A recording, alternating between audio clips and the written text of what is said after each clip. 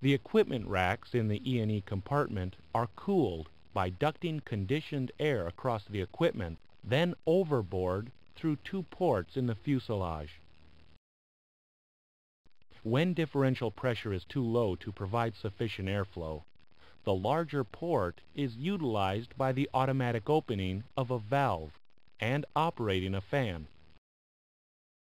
As differential pressure increases, the fan is deactivated and the valve closes to prevent air loss through the large port.